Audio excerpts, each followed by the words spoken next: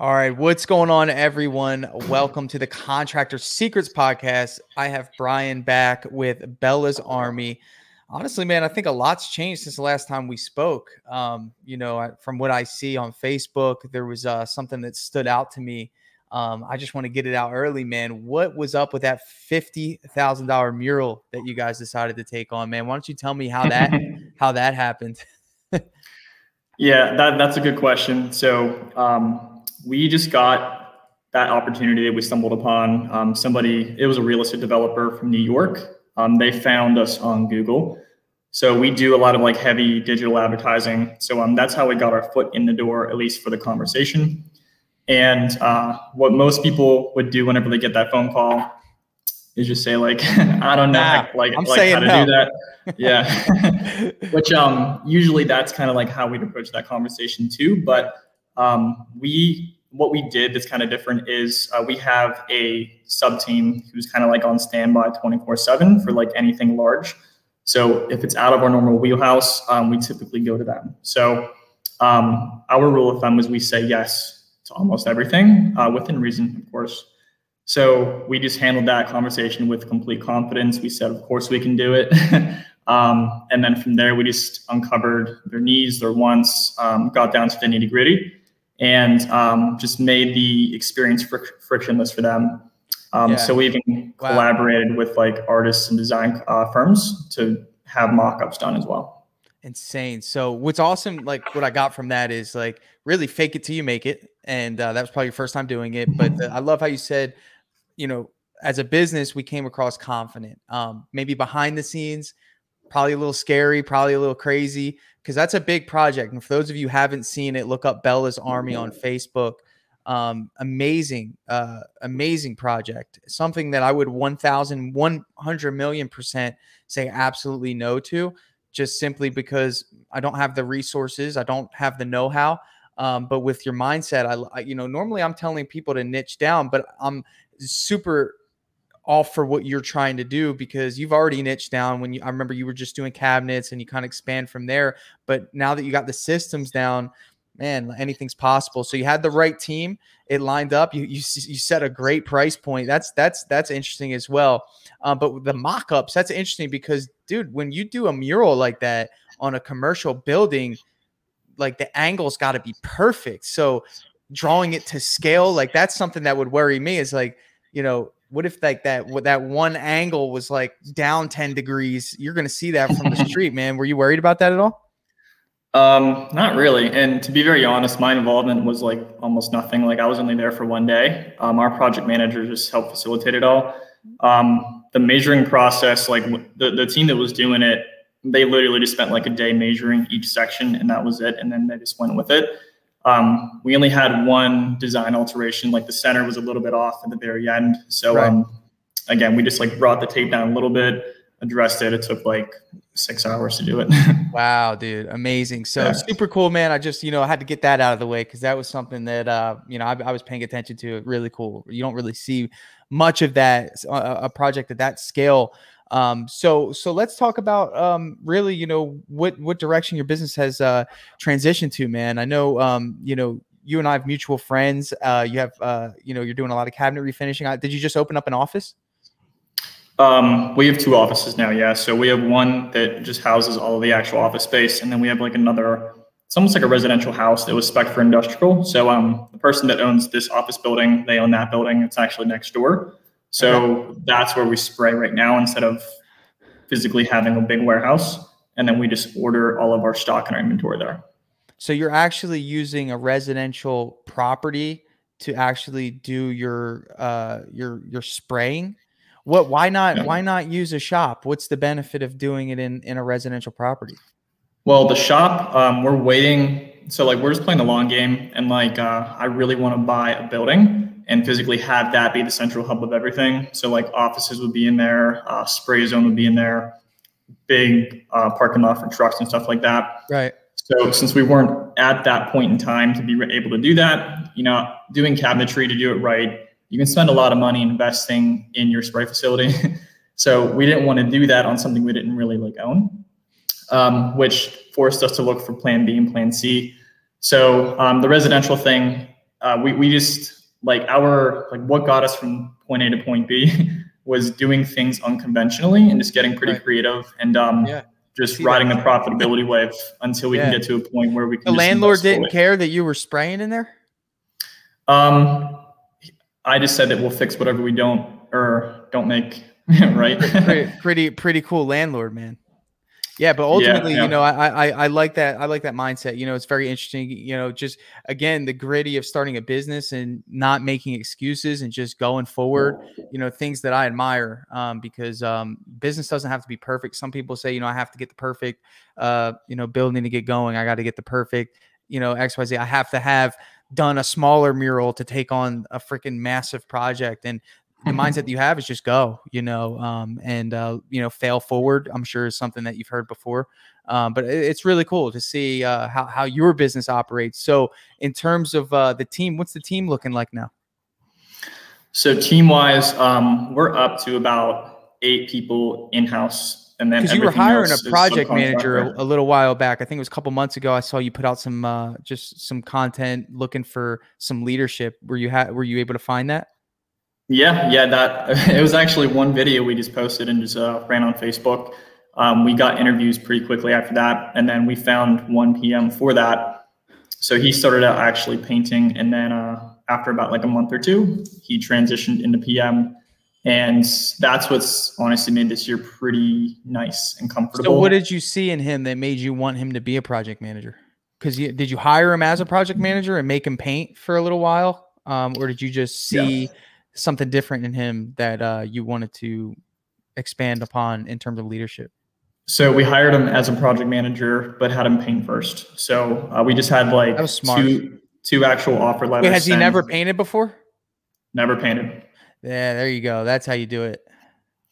Yeah. So, I mean, from there, it was just kind of like his tenacity, competency, and like, did he have the drive to physically want to like be able to get stuff done? Was his background, you know, somewhat management experience, nothing crazy, but just foundational stuff to where like moldable. You know, if he can critically think and kind of like help facilitate and put out some fires here and there, that's honestly all that we were really looking for in that. Yeah, so he was moldable, essentially somebody that you can fit into a system. And when I say system, man, that's pretty much the reason why I wanted to reach out to you today. You're wearing a logo on your hat, as I am. We're both system-oriented contractors. I think everyone should be. We're just the ones that like to provide our systems for the greater good of the community. Tell me about what Painting Business Systems is. What is that? What is that? You know, let's start off with this, man. Let's start off with why and then what. So I'm going to start off by kind of like telling a little bit of a story because I don't think I've ever really shared this with much people. Okay. But during our scale process of growing our painting company in Pittsburgh, which is Bella's Army, we lost a lot of money in the scale process. And you know my style. You said it at the beginning of this that we're very just speed to market. Let's just get there. Let's figure it out and adjust as we go. I had that same thought process whenever we started the company. So obviously going from nothing to like something, there's a huge risk factor if you approach it that way. So we had a lot of, like I came from a company that taught me how to do sales, but not production. So the fact that we chose to go in-house, tons of inefficiencies. Like culture wasn't good. It wasn't a good environment. I wasn't really charging as much as I could have been. And there were just a lot of stuff that it was consuming my day-to-day like time spent in my mental capacity. So stacking inefficient production on top of like a toxic team with not having enough people. I didn't have any time to physically spend doing the systemization of the company to make sure it was efficient and profitable. Right. So we were actually like, it was at least $30,000 in debt after that year. And we didn't make any money. Was that from labor or was that from paint? What was the majority of that debt for? Completely labor and we just weren't lack of cash flow. Yes. And we weren't thinking big enough. Like we only did 250 that year. Right. Wow. Yeah. So that was like the reason I kind of bring that up is because that kind of like going from then till now, we figured out a way to kind of like approach it differently to where like we can just like a snapshot of the company now everything's systemized. We have automation set up. We leveraged our personal time and empowered the right people and put the right people in the right seats, to where everything's just getting done. It's super efficient, seamless. We were very aware of like what percentages were like a little high and a little low. So like even like material and paint, I think the first year it was like 27%. It was ridiculously high. Yeah, it's high. And now we're down below 8%, which is super crazy. And like we just saved an incredible amount of money. Way low. But is that for cabinets or is that for residential painting? Everything. Really? That's awesome. Yep. So we just like things like that. Like our net income now, it's 17 to 20%. Overheads comfortably at 30 and lower. So just things like that. Well, actually, okay, I think it's important to touch on this too, because the power of what a system can do, I haven't made a phone call once this year to like answer a lead, schedule something. We've structured it to where like everything goes to a separate number. There's automation for texting and emailing. Everything is pre-scheduled. That freed up my time allocation to where like I can physically time block time to structure the company in a way where I can systemize and grow it. Right. And then like I think it's less than 10 job sites the entire year that I was even on. So I'm not even in the field at all. I manage from a distance the entire company. Right. So group chats, like there's certain things we did to leverage my time spent to focus on recruiting, team structure, systemization, and scale. Right. But that's why we started. So let me kind of just slow down because I want to kind of hit on some things. I want you to continue, but where Brian's going with this is that, you know, a lot of people start off in assuming roles, right? When you first started, you were assuming the role of probably production. You were painting, right? Weren't you painting? Yep. Yeah, you're painting, right? And then, you know, you assume the role. Once you graduate, you assume to full-time salesperson, like half and half admin, you know, project manager. Then you find someone to come in and do that. And then some people just stop there and they don't actually think that there's another place to go. You know, maybe they'll get a salesperson in there and they'll just kind of feel like they just have to continue to just, you know, do what they did before, expand, maybe run another crew while that crew's gone. I don't know what it is, but they forget that there's a CEO role. And if you look at the definition of a CEO, really the CEO's number one job is to optimize and essentially, you know, eliminate waste and look at the numbers and all those things. So essentially you're in the CEO role of your company, which is really admirable because, you know, that's the peak, man. You're actually enjoying what it's like to own a business. You have all the free time, your systems are running, you're monitoring them. You're looking at areas that you can find weaknesses. You're looking at areas you can cut costs. And I think with that bird's eye view, that's when the compound effect hits. It's like you're just hitting win after win after win after win. And it's got to feel great, right? I mean, at this point in time, coming from a place of debt and, you know, things like that. Can you elaborate on that? It does feel pretty good. And it's interesting though, because like even once you get to a certain point, like I'm still doing a lot of sales, but kind of looking at it and taking a step back, like doing sales is technically a full-time role and you're working in your business, not on it. So there's just a never-ending loop of just like, you know, you got to check yourself every now and then to make sure you're allocating your time the right way, depending on what your overall goal structure is. Yeah. Wow, man. That's huge. It's huge. So tell me about, I want to hear about your program because you have the passion behind it. You've experienced it. What is Painting Business Systems? Or is it like one-on-one coaching? Is it is an online course? What can you elaborate on? So the Painting System Blueprint, it's basically a service-based company. So the main offering is physically doing a blueprint for your company. So it is a 12-month package offer. Because like our goals, like we would like to work with somebody for a whole year to get to the entire company. So every department. So what that looks like, it's like comparing it to an online course. Like an online course, you buy it, you typically have like a platform, you go in there, you watch video content, and it's up to you on your personal time spend to one, consume the content, and two, time block action from the content and implement, create, and stuff like that. Like there's a huge time spend there. Not a lot of people are good at going from point A to point B. So the whole premise is like, this is actually why we started creating the company this way. we realized there's not a lot of people, like a very low percentage, that's very comfortable doing that while juggling every other full-time role within the company that they're building. Right. So the whole idea is like the main offer, every single month we sit down and like we would fully systemize and create custom SOPs, checklists. Like we would do the creative after consulting with you on kind of like what your vision is. So and we would take somebody who's working by themselves into the system, or do you prefer to work with individuals that have at least removed themselves from production?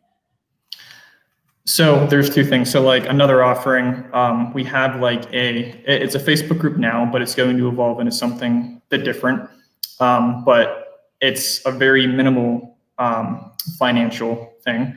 And if it's a one-man show, you don't have all the money in the world to like put towards something like that. So we have an offer that has like all of our current SOPs for Bella's Army within that group in file sections. Right.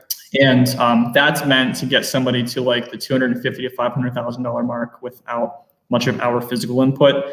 Once you get to a certain point where you have enough profitability stuff or like money to work with, that's whenever the blueprint makes more sense. Because going from 500 to a million and like a million to like 5 million, that's where it takes collaboration, or at least just like if somebody's strength is production or training, they're not really good at the systemization and scale, outsource it. That's the whole idea behind that.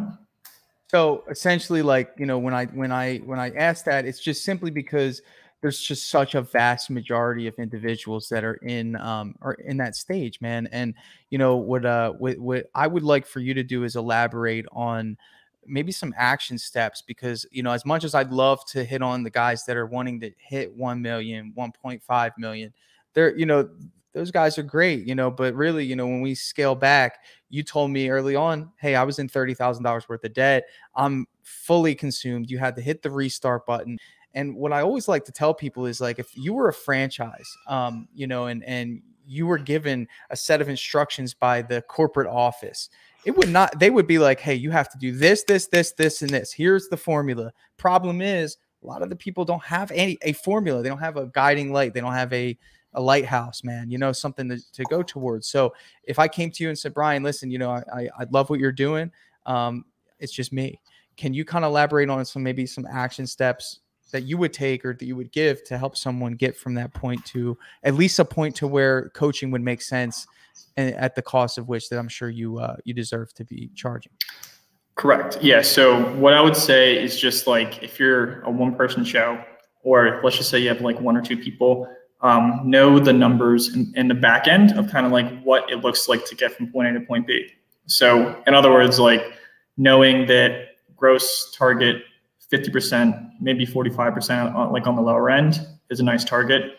Like that's good to know. And then gross knowing target on every job, right? Correct. Right. And like overhead, it could be as high as 30. Some people have it super, super low and have almost no overhead. Can you elaborate on what overhead is? And I'm doing this because I really want, you know, some people don't understand these concepts. So let's kind of break them down a little bit.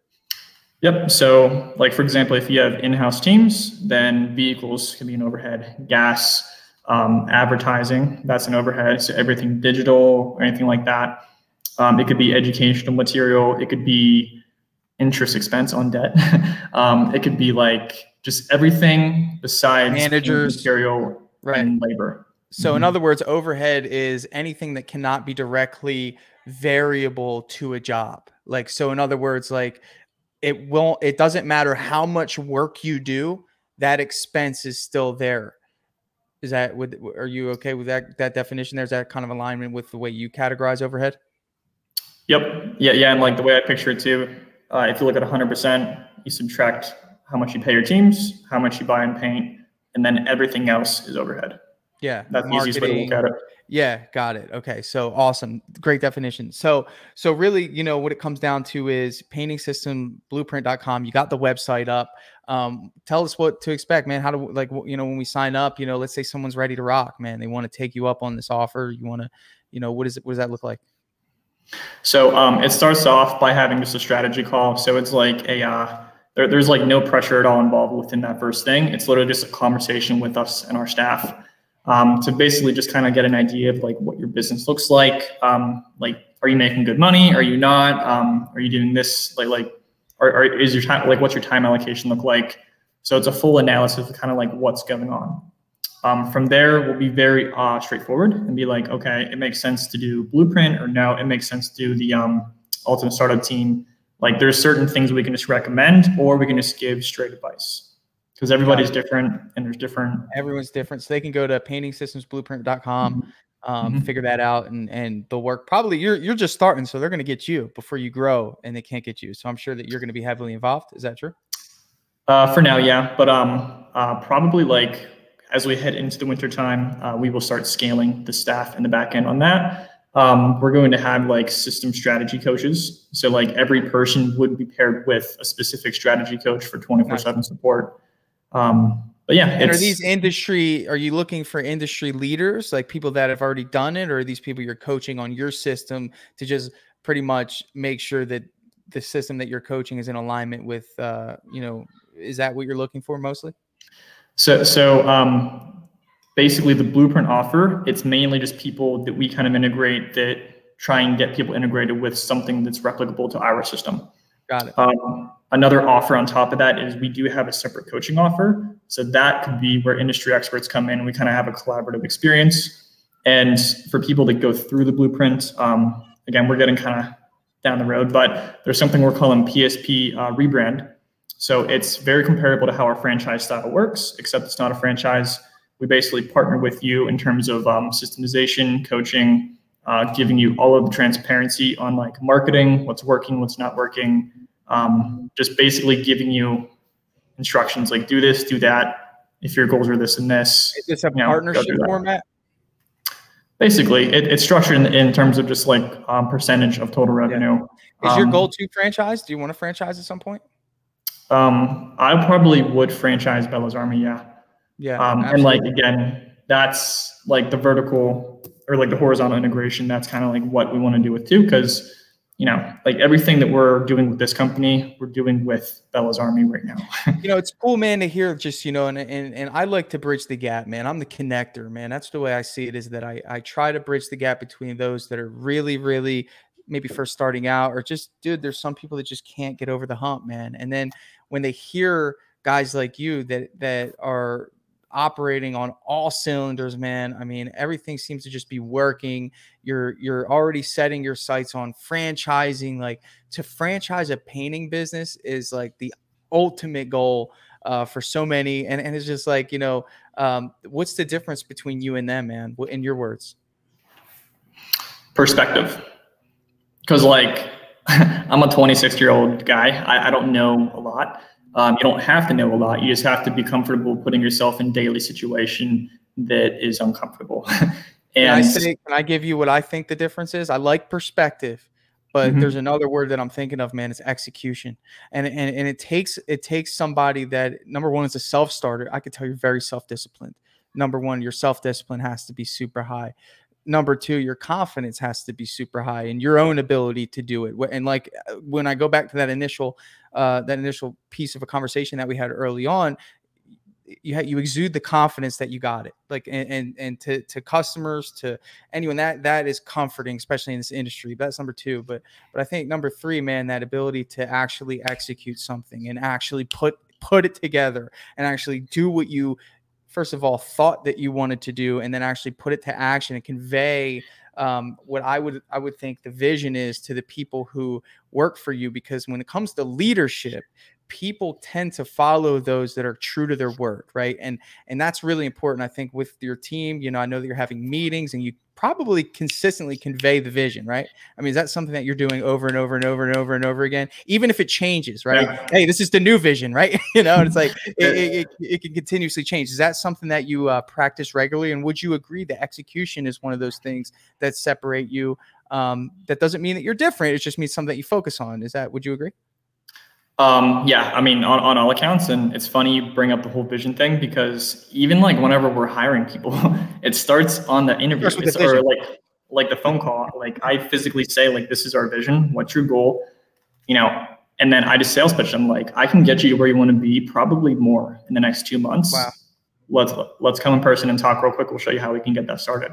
I want to talk about that because, and I keep breaking it because these are good things. I know you just jump over them, but I'm like, dude, let me get in there and let me talk about that, because when it comes to hiring, you're setting the tone early. You're saying, listen, but first thing I'm sure that you do before you convey the vision is that you're finding out what their motivation is, right? Because in order to, see if your vision aligns with their motivation, that's really important. Can you talk with me through what that process looks like for you to actually qualify someone to sit in front of? Because you're not just going to throw your vision on anyone, dude. You're not going to, they say, the old saying is, man, you're not going to throw your pearls at swine, so it's ultimately like, how are you doing that? So it just starts with that initial phone call. So like the second I get somebody's information, I get them on the phone. Goal number one. Once they're on the phone, all you need is 5 minutes. And you basically just say, hey, I just want an informal conversation. I'm really curious on what is important to you in the work that you do. And then I just let them talk. And then once they give me what's important to them, I'm like, cool, this is what we're doing, giving you backstory on kind of like where we're at, what we did last year, what we're going to do this year, and just talk about the opportunity. After I do that, I challenge them.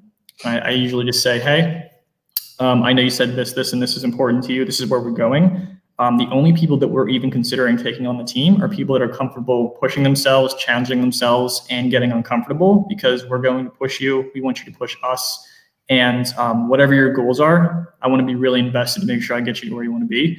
And at the same time, be conscientious of what makes you tick. And like, whenever it comes down to it, like if it's freedom of time, if it's insurances, if it's benefits, if it's just a great team culture, we're going to make that environment for you. So are you comfortable having another conversation towards that, or does this not sound like a good fit for you?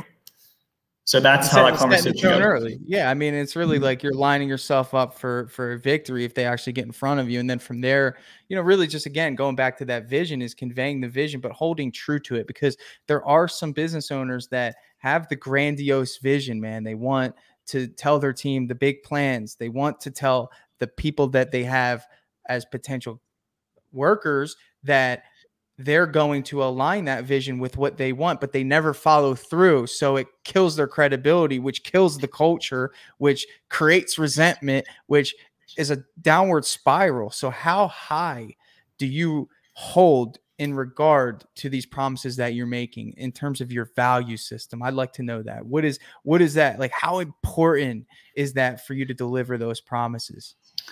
Honestly, it's more important than anything, because like you can get as much projects as you can in the backlog. You can get as much people in the door to start like physically going on sites. But if no standards held, you are right, the foundation crumbles really quickly. And the reason why I wanted to give everybody a glimpse of what our backstory was in terms of like me being in a really rough spot with our company, because we were there, we felt it. We did not keep our word on anything. They immediately lost trust. They stopped executing, and it was just a snowball effect from there.